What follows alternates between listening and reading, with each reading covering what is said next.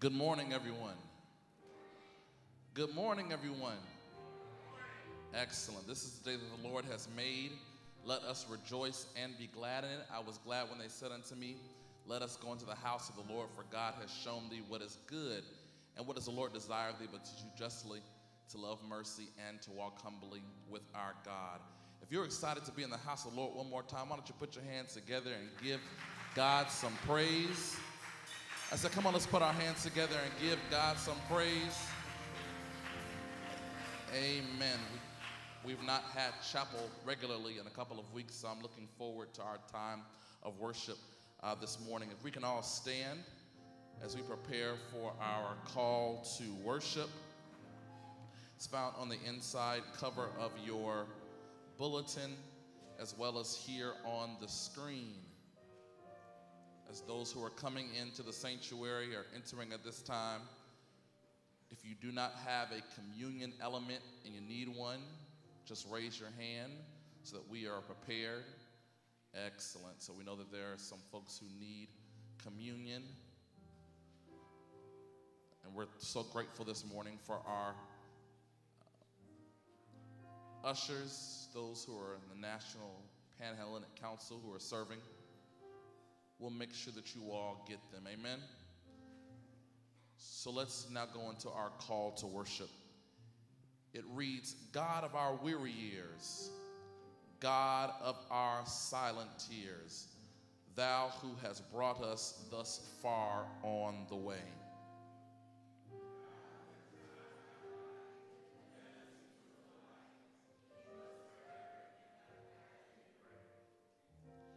As we worship you in spirit and in truth, receive us, O God. Together with praise and thanksgiving, we glorify your name. Amen. I'm going to switch with the program just for a second because I think you all come on up, praise team and choir, if you all don't mind. I heard Julian, or maybe it was Jalen who was playing this, and they always like when I change things up. How many of us are glad that God has allowed us to be alive this morning? Oh, you all sound pretty dead. I said, how many of us are glad just to be alive this morning? Excellent, excellent, excellent. So while the choir is coming up, there's a song that says, "Oh, give thanks unto the Lord."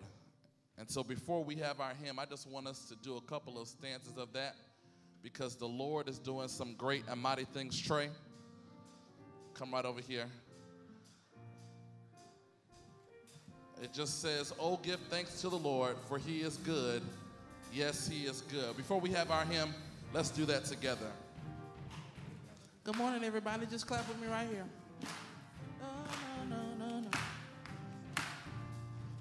Oh, give thanks unto the Lord, for he is good.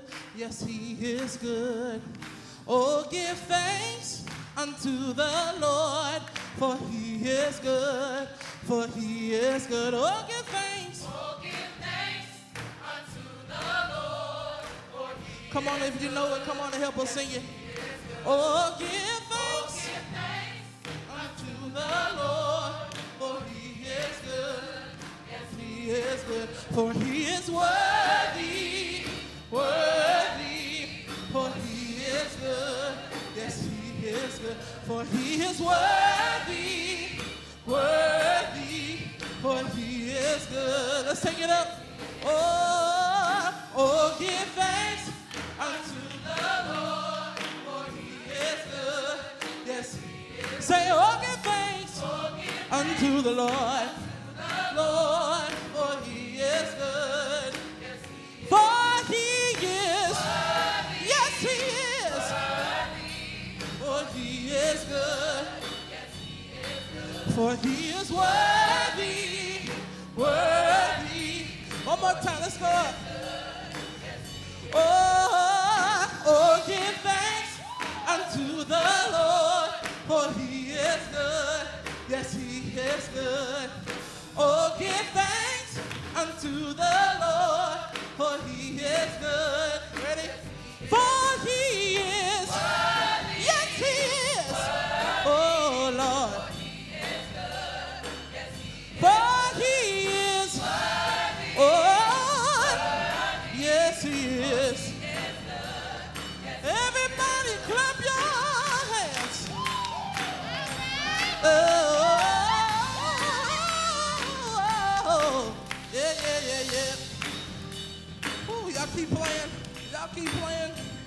All right, for those that are looking at me, you turn to your nicest neighbor.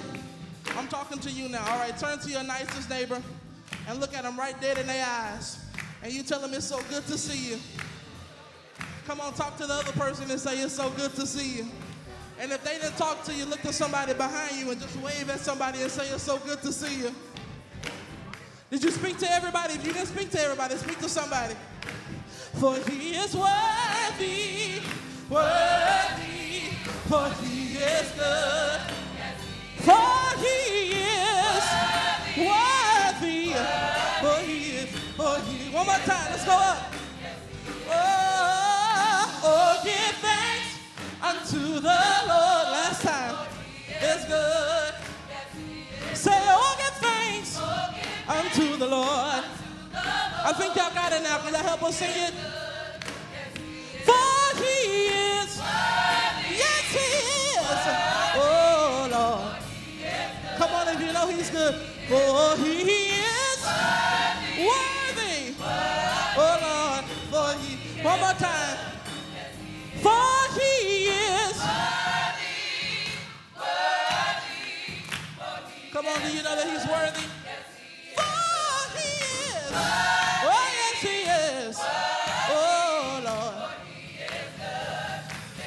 For he is worthy. For he is good. Yes, he is. For he is good. For he is good. For he is good. For he is good. One more time. For he is good. For he is good. Yes, he is good. Come on, if you know he's good, put a clap on it right there. Now come on, y'all. We've just sang about it. Let's act like it. Let's act like God is worthy of our worship. I said, let's act like God is worthy of our praise. Let's put our hands together. Let's open up our mouths and let's give God a good praise. If you're glad to be in the house of the Lord, one more time, let's open up our mouths, wave our hands, do something to show God that we're glad to be in the service. Just one more time. Amen. We're going to collectively join ourselves together in this morning's hymn, Hold to God's Unchanging Hand. We often say that in the black college tradition that there's this idea of collaboration. And so this morning we have the a cappella choir who's present with us ministering, as well as, backed by popular demand, the faculty and staff praise team. Can we give God thanks to them this morning?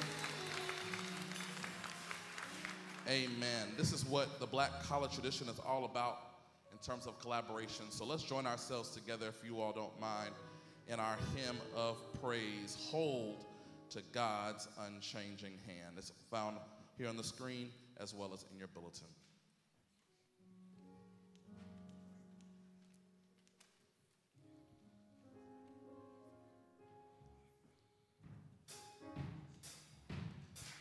Let's put our hands together.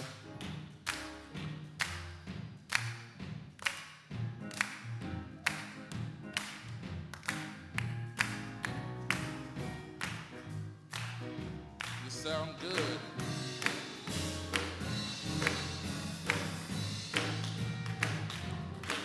Right there, time is filled with swift transition.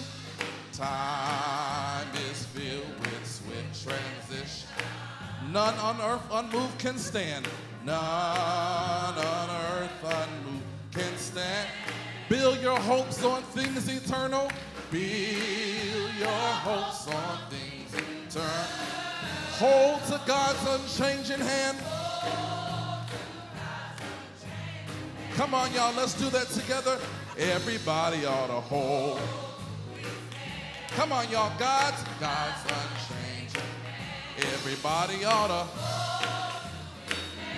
God's unchanging hand. You ought to build.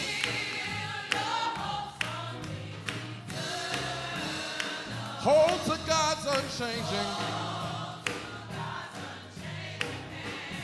Trust in him who will not leave you. Trust in him who will not leave you. whatsoever years may bring. Whatsoever years may bring. If by earthly friends forsaken, still more closely to him cling. Y'all sound beautiful this morning. Everybody ought to hold, come on. God's unchanging. We're going to. God's unchanging. We're gonna. Oh, everybody ought to. Verse 4, when your journey is completed. If to God you have been true, fair and bright your home in glory.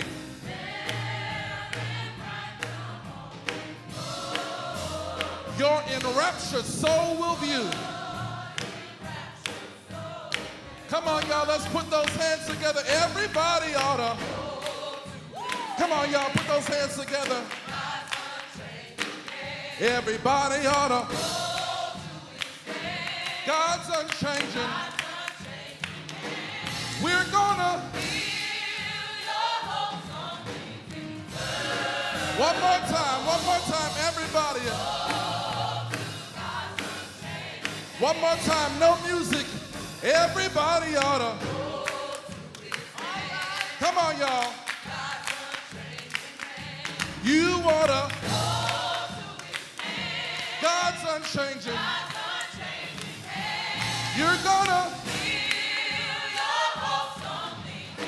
Oh, everybody ought to hold to God's unchanging hand. Come on, let's put those unchanging hands together. Come on, you all. It's been 2 weeks since we've been able to give God praise in the sanctuary. So why don't we take a couple minutes just to praise him, to lift him up, and to glorify God's name. Amen. Hallelujah. You all may be seated. While our choir remains, we're going to have our scripture reading, and then the a cappella choir is going to lift a selection. He looked beyond my faults. Miss Taylor is going to come now with our scripture reading.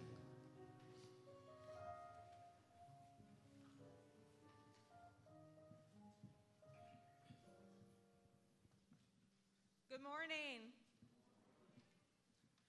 Our scripture comes from 2 Corinthians chapter 4, verses 6 through 12. The scriptures say, God commanded light to shine in the dark. Now God is shining in our hearts to let you know that his glory is seen in Jesus Christ. We are like clay jars in which this treasure is stored. The real power comes from God and not from us. We often suffer, but we are never crushed. Even when we don't know what to do, we never give up. In times of trouble, God is with us, and when we are knocked down, we get up again. We face death every day because of Jesus. Our bodies show what his death was like, so that his life can also be seen in us. This means that death is working in us, but life is working in you.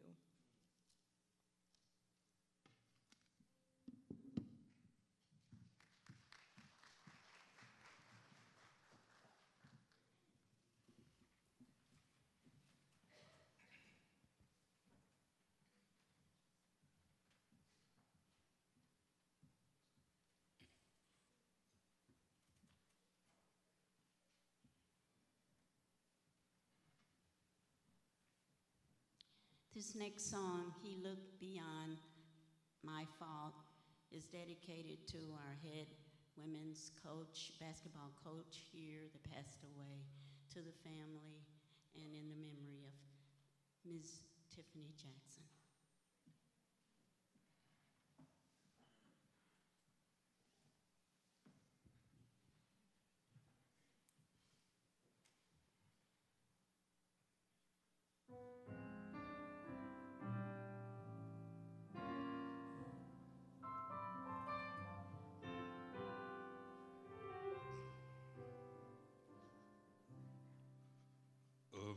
Amazing grace shall always be my song of praise, for it was grace who brought my liberty. I would not know just why he came to love me so. He looked beyond my faults and saw my needs.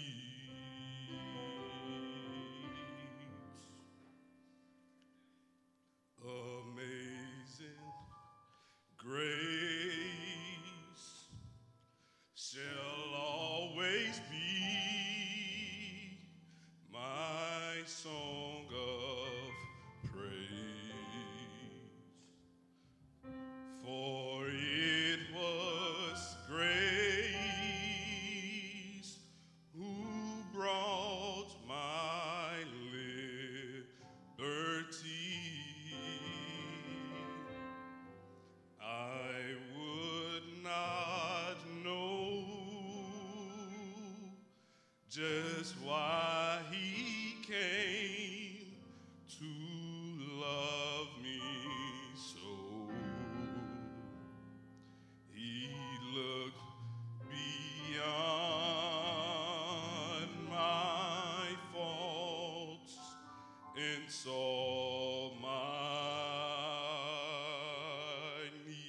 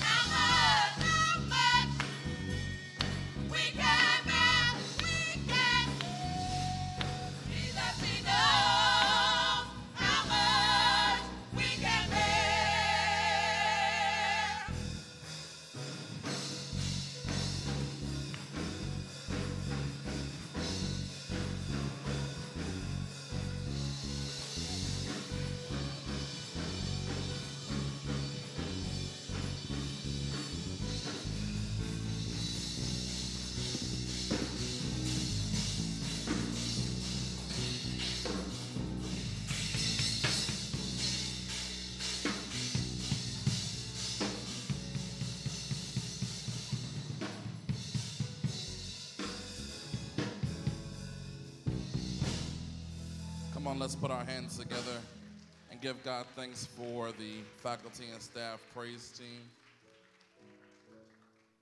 If you have your Bibles, turn with me, if you will, very quickly to the Gospel according to St. John, chapter 2, verse number 1, and the B clause is here in the monitors and also in the scripture reading found in your own personal devices.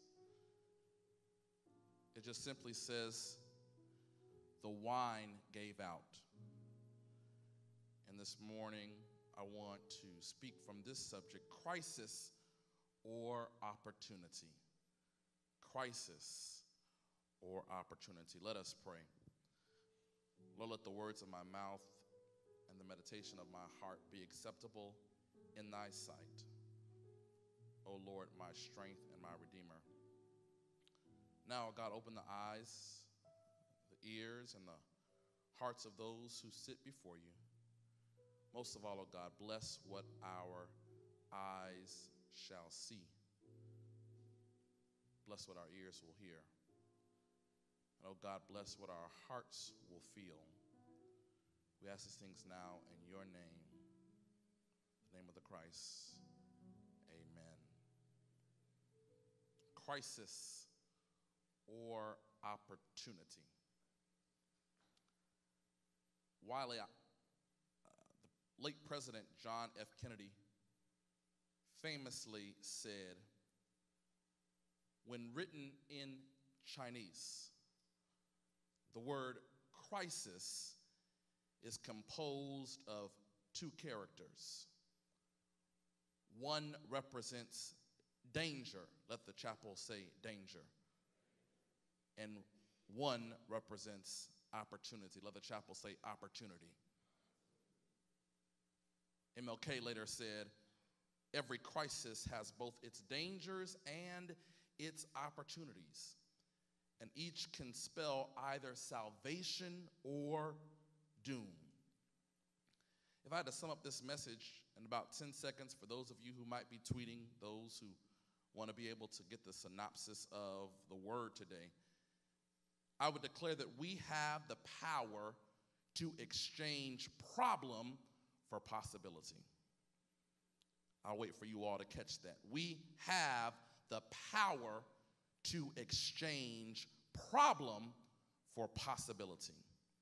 I know that a crisis is a time of intense difficulty. I know that crisis is a time of trouble. I know that the crisis is a time of danger or of disaster, maybe even setback or hardship. Could be hard times, adversity, trouble, or emergency. We can share that crisis could be all of those things, but I've come by with a message that says your predicament does not always have to mean you have a bad plight. That because Christ is an opportunity, that every problem can be a possibility. That every catastrophe and every calamity might be a chance for God to do something that you never expected to be done. Let the chapel say crisis. Let the chapel say opportunity. Seeing the opportunity in a situation means that we reframe what the incident means in our lives and how it is we are able to do something with it. And that's where we find ourselves this morning in the text in a town named Cana that's right next to Nazareth. And what has occurred here is Mary, the mother of Jesus, Jesus and his disciples were invited to a wedding in this place called Cana. If we're truthful, if we get off our phones and pay attention, we might even agree this morning that we like a good wedding. I wish I would say amen. How many of you all like a good wedding? You like going to an opportunity of sitting in a place where you can eat some food and see some families come together. Anybody like a good wedding here in the sanctuary? Okay, all right. Well, it appears that at this particular event, we would conceive with our Western minds that a wedding only lasts one day. But back in this particular time, weddings could last for weeks in this particular culture. That means weeks of dancing and weeks of having a good time and even weeks of drinking wine. But it's such an interesting predicament that happens in this story that in the midst of all of this dancing, in the midst of all of this having a good time, the Bible declares that the wine has given out. That means that the wine is gone. Anybody ever been somewhere where they called or had a last call for alcohol? Oh, I know some of y'all are above the age of 21, so you know what I'm talking about, right? Well, we don't like when they tell us it's the last call for alcohol. Maybe I'll speak for myself. I don't like when it's the last call for alcohol. I want to be able to continue to enjoy my friends, enjoy the lively discussion, enjoy the lively interaction that's taking place.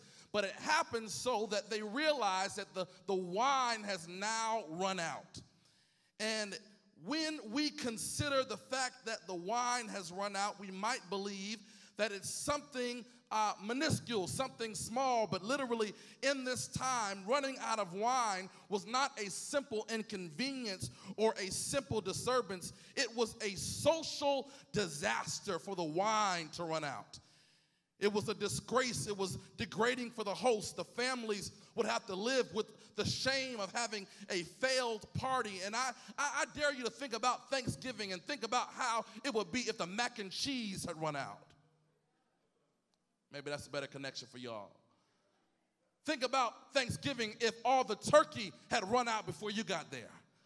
Think about if all of the dressing or maybe the mashed potatoes, maybe the green bean casserole, for some reason you got to the party late and you could not get any because it had run out. Question this morning is, what do you do when you run out of that which was supposed to sustain you? I wish y'all would help me in here. Think about that relationship that was supposed to last always. Come on and help me. I wish you would think about that boo or that bae that was supposed to treat you right, and all of a sudden other people are sliding in their DMs. I wish you would talk back to me about your roommate who was never supposed to talk about you, your fraternity brother who was never supposed to cross you. I wish you would help me in realizing that there are times that things that were supposed to sustain us have somehow run out.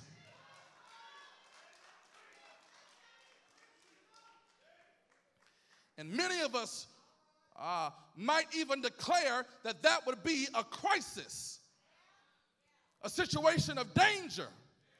I dare you to check your boyfriend's text messages and see some other woman texting him.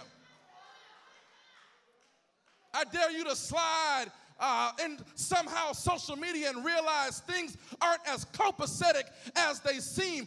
That might be a crisis on your hand. But I've come by with a message that says every crisis doesn't have to end in danger. Every crisis doesn't have to end in a problem. There are times when a crisis can actually be an opportunity, that every problem might be a possibility for God to do something in your life that you never expected. I know that you like this miracle because it's when Jesus turns water into wine. But there's a character who we have been missing for the past few centuries in explaining this text, and that woman's name is Mary. Mary has three things to teach us about what to do when to turn a crisis into an opportunity. Number one, Mary teaches us how to have discretion. Let the chapel say discretion. That's a word we don't use a lot here at Wiley College. Everybody knows everybody's business here at Wiley College. We know about who you've been with and who you like and who you might have done some things with. But I've come by to let you know that in order for a crisis to turn into an opportunity, that Mary teaches us, you have to learn how to close your mouth sometimes, not share everybody's business. Don't worry about talking about your friend or your foe. Sometimes you've got to have discretion. Let the chapel say discretion. Mary, watch this, y'all, was concerned with the negative implications that this family could somehow lose its power because they had run out of wine. And instead of Mary talking behind the family's back, instead of Mary running over to her friends and whispering that they've run out of wine, Mary decides to secretly walk up to Jesus and say, do something about their situation. And I wish I had a few people in here who could testify. It's not always talking about somebody of what they've done wrong. Sometimes we've got to whisper a prayer to a God who sits up in heaven, who's concerned about the things that we are going through. Maybe I shouldn't talk about the person who failed that test. Maybe I ought to pray for that person. Maybe I won't talk about who was on the internet or who was on social media, who made the blogs. Maybe I ought to just say a prayer for that person. I'll be honest with y'all and share a quick story. Back when I was in school, those of you who remember, Facebook had something called the Honesty Box. Facebook had an app that you could literally write a message to any of your friends, but they would not know that you were the individual with whom wrote the message. And so I call myself being big and bad. I was getting ready for my sophomore year. I knew some people, knew some business about some people, and I was with some of my friends, and we decided we would drop some honesty box comments to some individuals we did not like. And so I found myself on the page of a girl who I knew wanted to be a Delta. And so with my naive self, with my silly self, with my immature self, I wrote in her honesty box, everybody knows you want to be a Delta. Stop wearing so much red. And for those of you who know anything about Honesty Box had a glitch one time, and you were able to see who wrote you those messages. And so I got a call from that girl who had some not so nice things to say to me because I was immature and I was being silly. It was a crisis, but I used that as an opportunity to think before I did such stupid things again. You ought to be able to share in this place. You've been through some things that taught you that could have been a crisis, but was an opportunity to make you learn something, to make you do something better. Not only does Mary have discretion, number two, Mary has drive. Let the chapel say drive. Mary walks up to Jesus, gives the message to Jesus, and Jesus says to her, "What does that have to do with me?" Now, what y'all are not understanding here is that this black man told this black mother, "What does that have to do with me?" I want y'all to hear me with your good ear, okay? I want you to imagine your mother walking up to you and telling you, go fix this problem, and you look at her and say, "What does that have to do with me?" Come on, somebody. Think about if your mother told you to go get the remote or to go get her something out the refrigerator, and you looked at her square in the eye and said, "What does that have to do with me?" And that is, some of you will understand in that moment, could have been a crisis in a black home. You could have been slapped into next week or maybe into the next month, perhaps into the next year, because you don't talk to your parents any kind of way. Maybe that's a lesson for how we talk to people here at Wiley College. Maybe we ought to learn that it's good for us to have some respect for our RAs and some respect for our dorm mothers and dorm fathers. Why don't we have respect for our faculty and our staff? We have to watch how we talk to one another. Because even though Jesus says to Mary, "What does that have to do with me?" Mary looks beyond the exterior and she sees in Jesus what Jesus refuses to see in himself. And that's all that drive is. Drive tells you to keep pushing even when it seems like it's not going to work. I told you all before that I had a friend of mine aged 30 years old who, when I was in my second year of seminary, died of stomach cancer.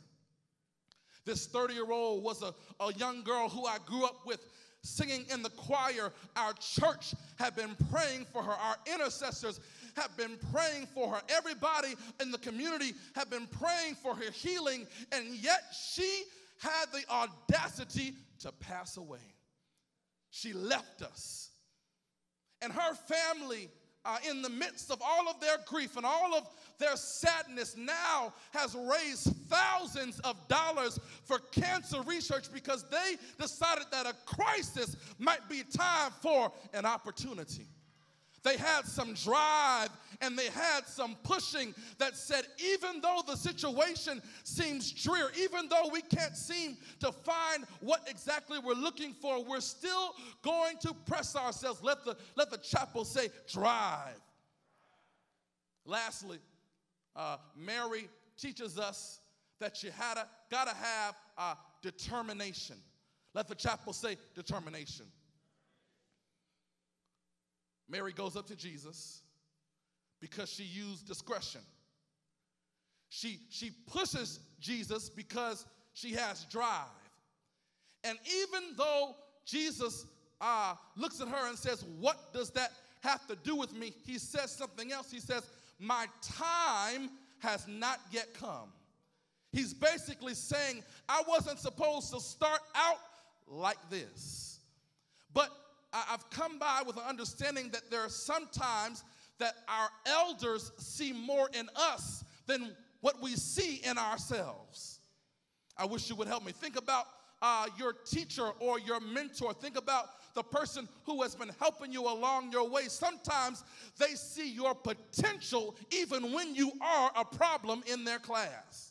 They see the goodness in you. They see the greatness in you. I know I have leaders like a Travion, leaders like an Elijah, leaders like a Larry, but they will be nowhere without people like a Dr. Crawford and a Dr. Vanderbilt who push them and continue to ensure that even what they don't see in themselves, that it will be pulled and pushed out of them. There are some athletes who you know if you had to get on the microphone, you would share. Your coach pushes you even when you think you're at the brink, even though your back is up against the wall. That's the type of determination that Mary had with Jesus that says, listen, I know you don't think you have it, but there's something on the inside of you that will cause you to help these people in the midst of their situation.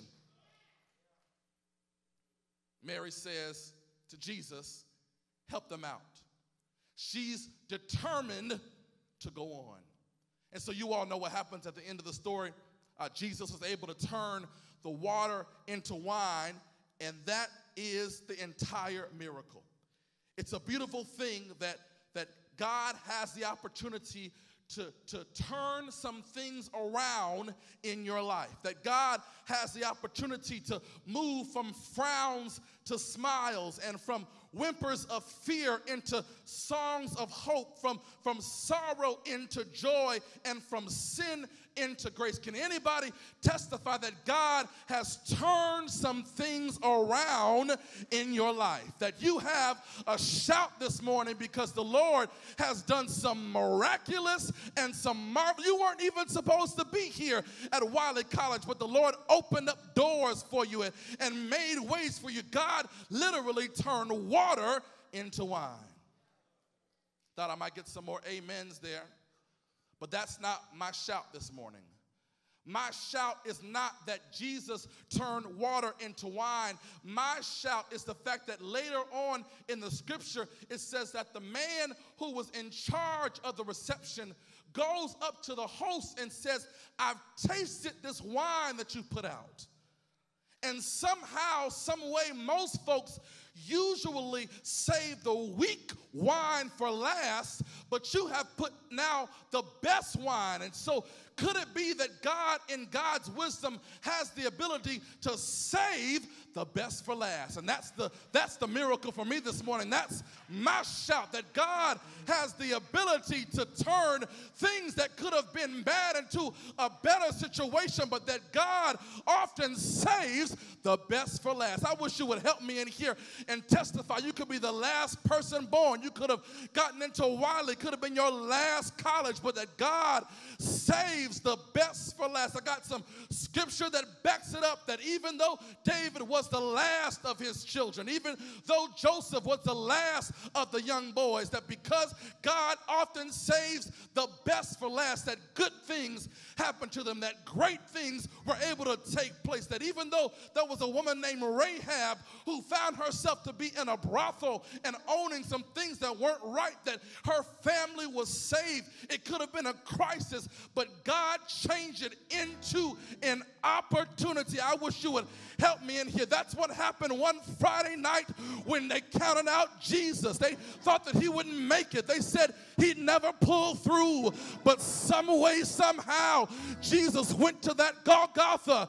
He went to that Calvary, and he died on a Friday, but early one Sunday morning, he got up with all power in his hand. I wish you would put your hands together there and give God glory. God saves the best for last.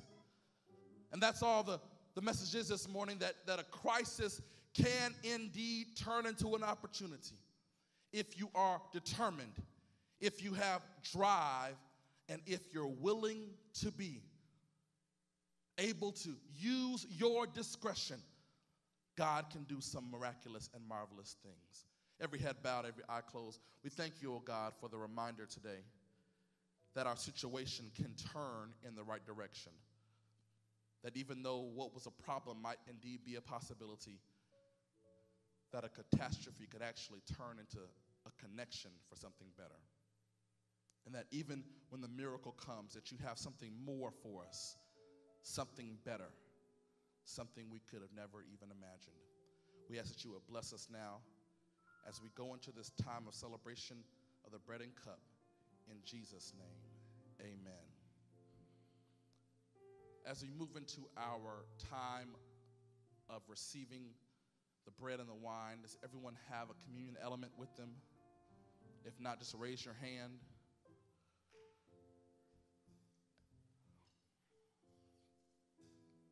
As our ushers come, we're asking that you all would please lift your hands if you need a communion element. There's a song that says the blood that Jesus shed way back on Calvary, it gives us strength from day to day. It reaches to the highest mountain, flows to the lowest valley. It will never lose its power. Let's sing together, the blood.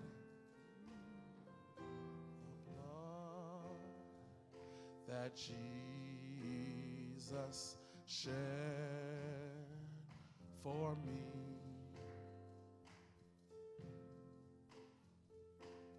Way back on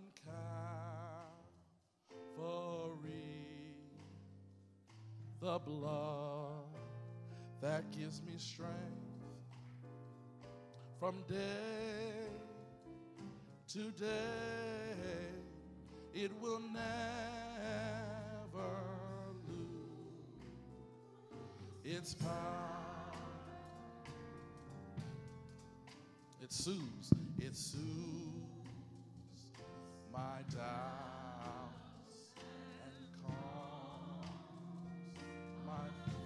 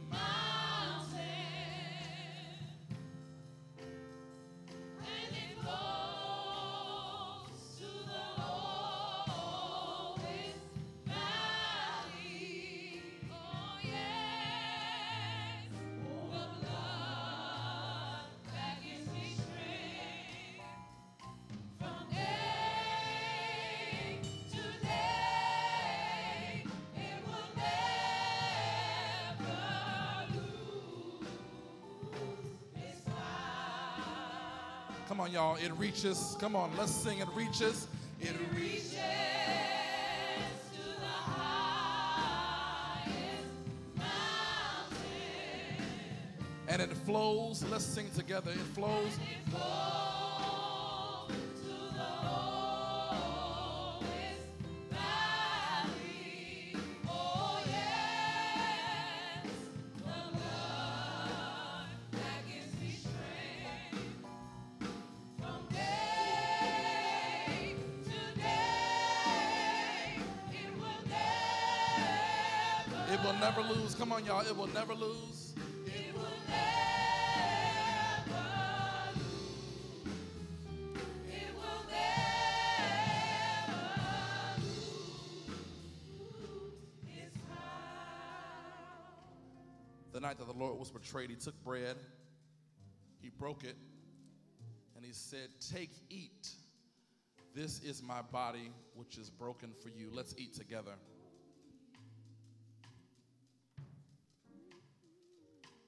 In like manner, he took the cup, which represents the New Testament. This is the blood that gives us strength from day to day, gives us the power to move and reaches from the highest mountain to the lowest valley. Let us drink that together. Never lose its power. Come on, you all, let's sing. It reaches. It reaches. Let's stand together. To the highest mountain. And it flows And it flows to the lowest. to the lowest valley. Oh yeah. Come on, you all, the blood that gives me strength That gives me strength from day to day. from day to day. It will never lose. It will never lose. It will never lose. It will never lose. It will never lose. It will never lose. Come on, y'all. Let's sing. It will never. Last time, it will never lose. It will never lose its Hallelujah. Every head bowed, every eye closed. We thank you, God, for the opportunity to see you move in a mighty special way. God, thank you for allowing us to see that indeed crises can turn into opportunities. We pray careful, oh God, to give your name glory and honor. Such the one who stood at the gate, give me a light that I might go out into the darkness, out into the unknown. And the one replied to me and said, go out into the darkness, go out into the unknown, but put your hand in the hand of God, and God will be for you better than light and much safer than their own way. May the Lord God bless you and keep you. God's face forever shine upon you and grant you peace. Go forth inspired. As you all are heading over to the calf, be reminded that there's voter registration available by the MPHC. Please make sure that you sign up to vote. If you need prayer, you can meet me here at the altar. If you need prayer, meet me here at the altar.